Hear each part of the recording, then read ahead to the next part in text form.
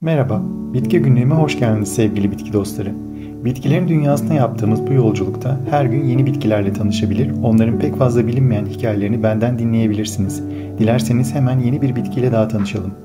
Sarpancar ya da Latince adıyla Hablitzia tamnoides, ıspanakgiller yani Amarantaceae familyasından tek yıllık yaprakları sebze olarak tüketilebilen, kendi cinsinin tek üyesi olan otsu bir bitki türüdür. Ona 18. yüzyılda yaşamış bir doğa bilimci olan Carl Ludwig Hablitz'in soyadı verilmiştir. Soyadı olan tamnoides ise yapraklarının Güney Avrupa ve Güney İngiltere florasına özgü zehirli bir bitki olan Dioscorea communis ya da diğer adıyla Thamus communis'e benzemesine ötürü almıştır. Anavatanı Kafkasya olduğundan ona Kafkas ıspanağı da denir, fakat ne yazık ki anavatanında değil de daha çok 19. yüzyılın sonlarında yenilebildiğinin keşfedildiği İskandinavya'da ıspanak gibi tüketilir. Yanı sıra Azerbaycan, Rusya ve Gürcistan'da da tüketilmektedir. Bitki ne sarı renklidir ne de ıspanakgillerden akrabası olan pancara yani beta vulgaris'e benzeyen bir tarafı vardır. Lakin bizdeki adının sarpancar olma nedenini hala bilmiyorum sevgili bitki dostlarım. Diğer ıspanakgillerden farkı sarpancarın yazın boyu 3 metreye kadar uzayan bir sarmaşık türü olmasıdır. Genellikle ladin ve kayın ormanlarında orman altı örtüsünde yaygın olarak görülen bitki aslında tam bir orman bitkisidir. Bu nedenle de oldukça dayanıklı bir türdür.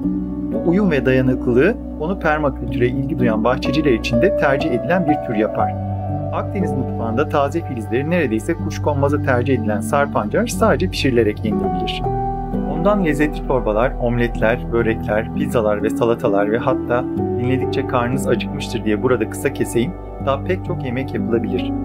Sarpancarı tohumdan yetiştirmek ise oldukça kolaydır. Toprak ve iklim konusunda da çok seçici olmadığı söylenir. Sadece çimlendirdikten sonra oldukça narin olan fidelerine gözünüz gibi bakmanız gerekir. Yeterince büyüdüklerinde de onları bahçenizde sabah güneşi alabilen gölge ya da yarı gölgeli bir konuma tercihen bir duvar kenarına taşımanız mantıklı olacaktır.